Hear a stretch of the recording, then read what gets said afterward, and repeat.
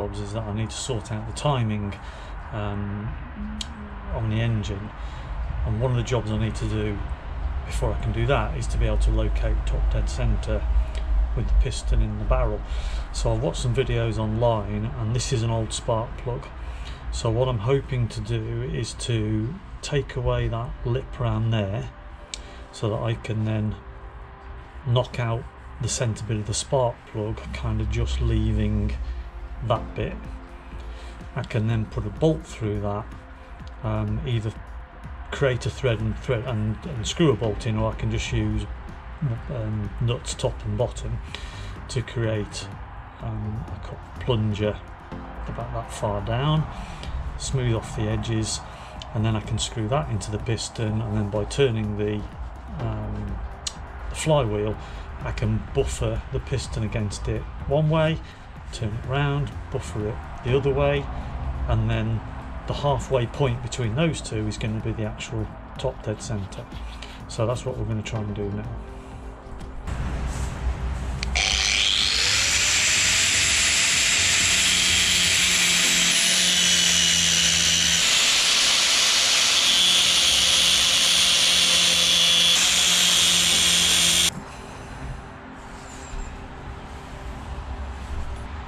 So I'm going to see if that will knock out now.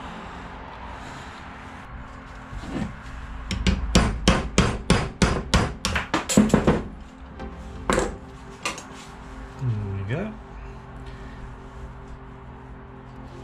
So I can now quickly tidy that up and then decide whether I'm going to, what size bolt I've got to go through that.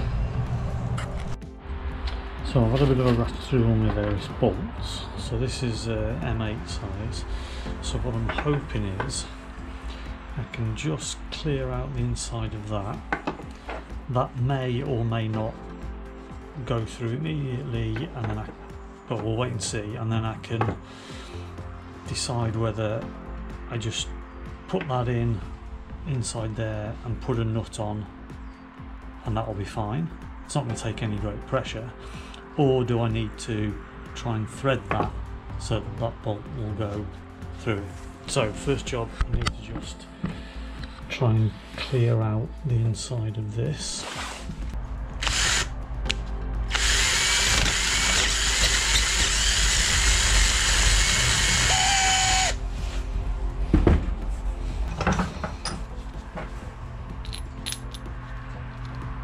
So I think if that bolt goes in there, put a little nut on the bottom, and I think that'll be deep enough to catch stop the piston before top dead centre, and I can do it both ways around, and the gap in between the two is going to be my top dead centre. So the original plan was to put an M8 bolt through there, coming out the bottom, screw a nut on, job's a good one. However, now realise if I put an M8 bolt in, the actual nut is going to be wider, slightly wider than the threads, so that won't actually screw in. So I think what I'm going to try temporarily is to drop an M6 bolt in, put a nut on that and see if that's going to be stable enough. So if we put that in there, and then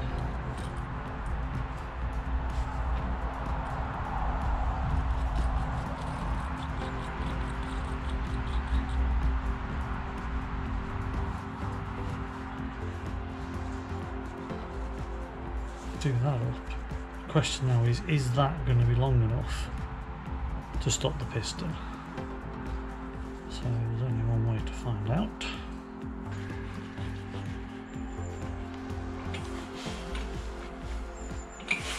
Okay, so that's in.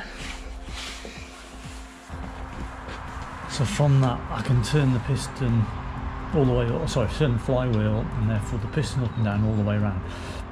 So obviously that bolt I've just put in isn't quite long enough, so I need to find somehow a longer bolt.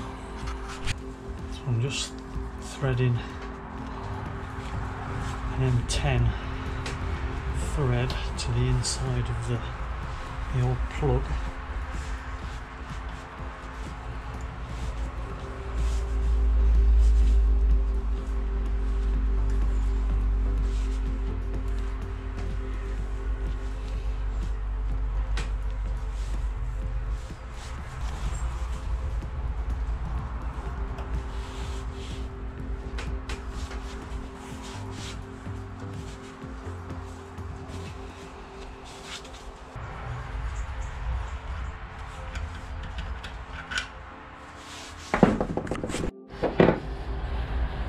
So what I can now do, I've got a thread through there, big M10 bolt, so I can thread that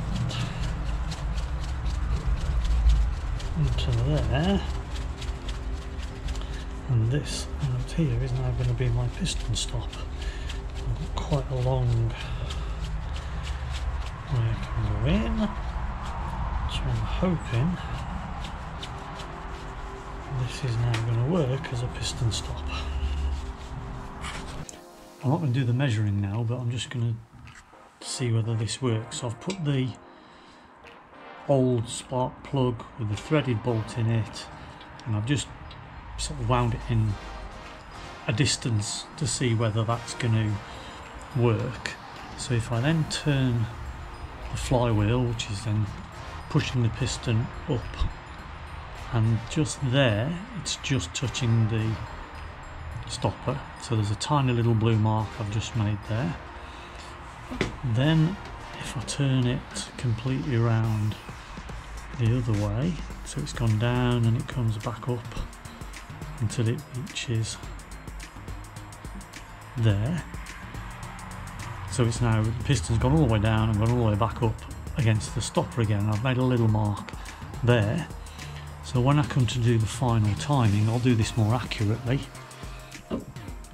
Basically, there's a little blue mark there and a little blue mark there. So top dead centre will be exactly halfway between those two marks, and that will be my top dead centre. And then I can mark that on here, and then I need to set the time at 23 degrees before top dead centre.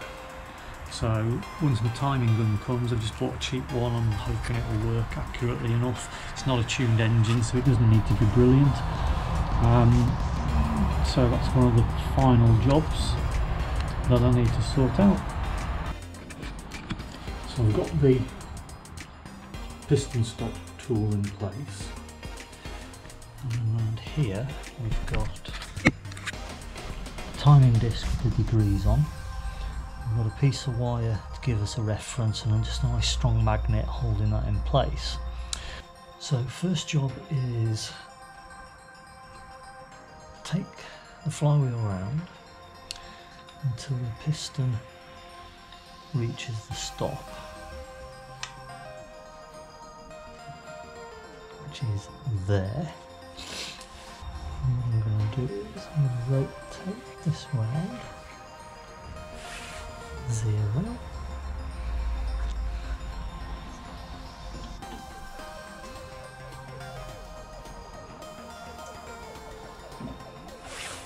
$10, $20, $30.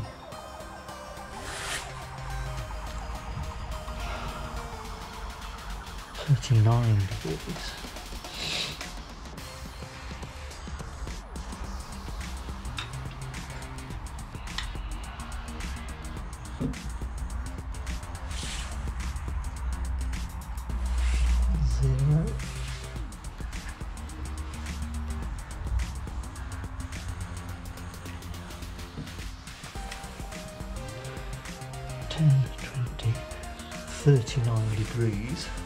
$39, so it's going to be halfway between those two is 19.5, which is going to be top dead centre, which is going to be around about there. So we need to take the piston stop tool out.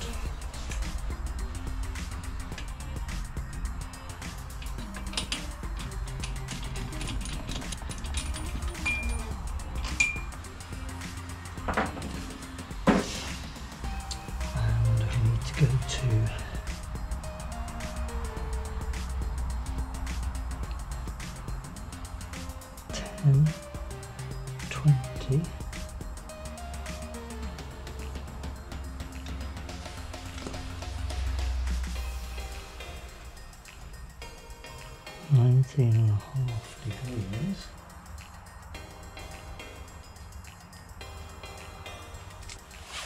So 19.5 degrees there, that's now top dead centre.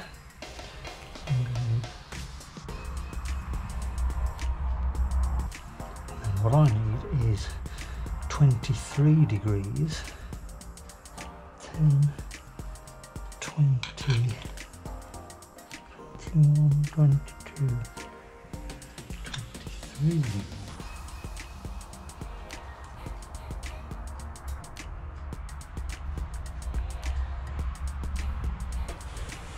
I've now got a mark for top dead centre, and I've got a mark for 23 degrees before top dead centre.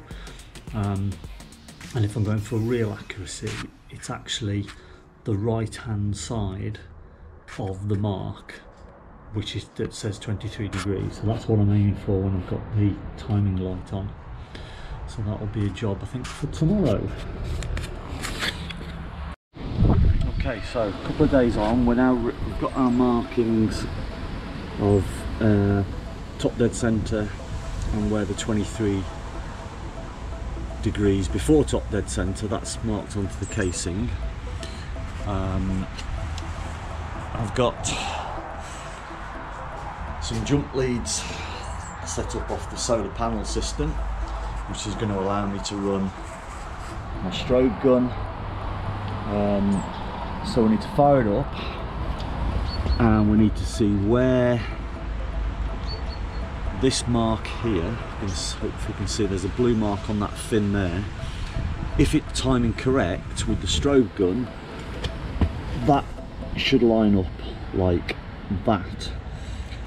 I suspect it won't be, and then I've got to find a bit of trial and error where I need to adjust the stator plate if it's firing there or there.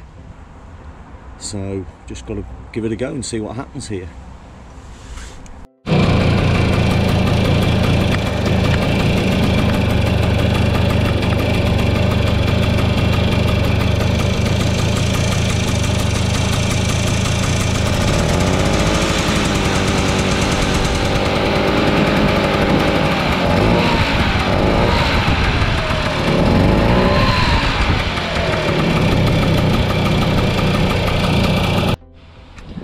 So when I did that, the timing mark was too close to top dead centre.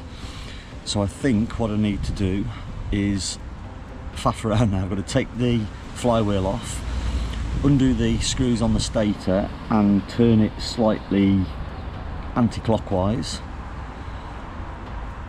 Screw it all back on, put the flywheel back on, kick it up again and check the time.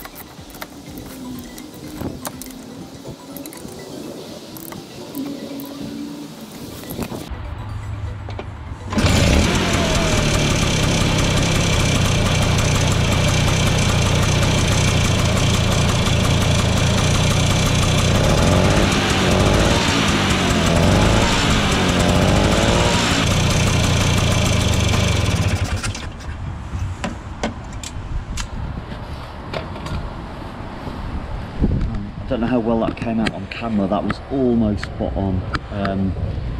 I think it's just going to be the tiniest fraction to get it exactly right, so may as well give it a go. It's not a tuned engine, but I still think for the sake of 5 minutes.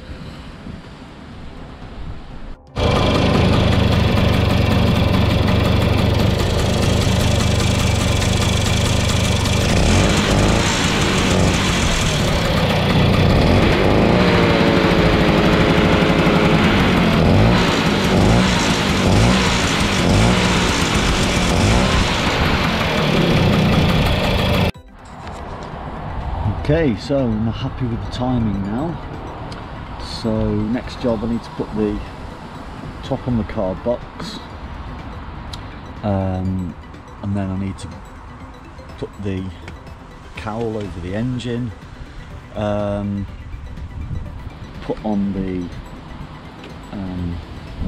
flywheel cover and the gear shifter cover, and then basically I need to go for a little bit of a ride, get it warmed up properly, and then just see if I need to tweak the fuel mixture and the idle. At the moment I've been doing everything on the choke because it's cold, so that's the next job.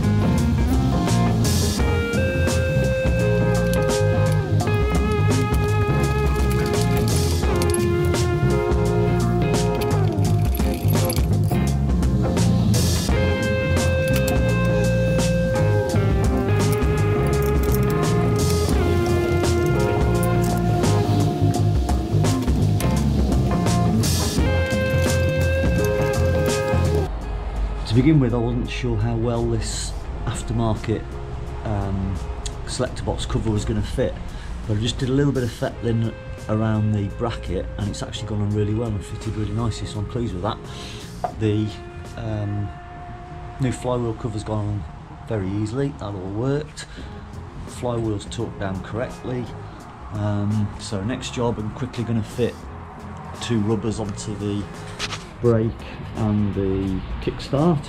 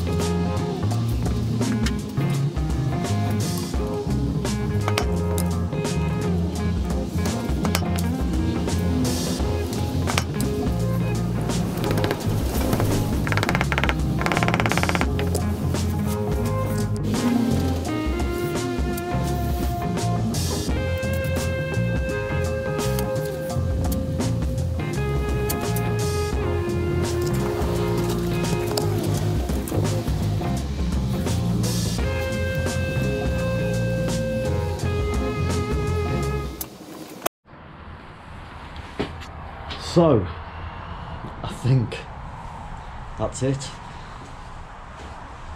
Give or take teething troubles, of which I'm sure there'll be plenty. We're finished. About 2.5 years. I'll work out the money later. Lots of new skills learned.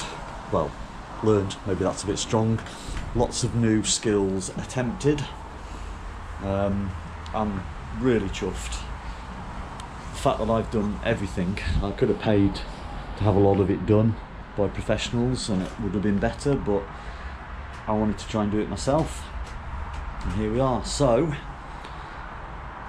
essentially the next half decent day when it's not banging it down with rain or blowing a hoolie, we ride. How exciting.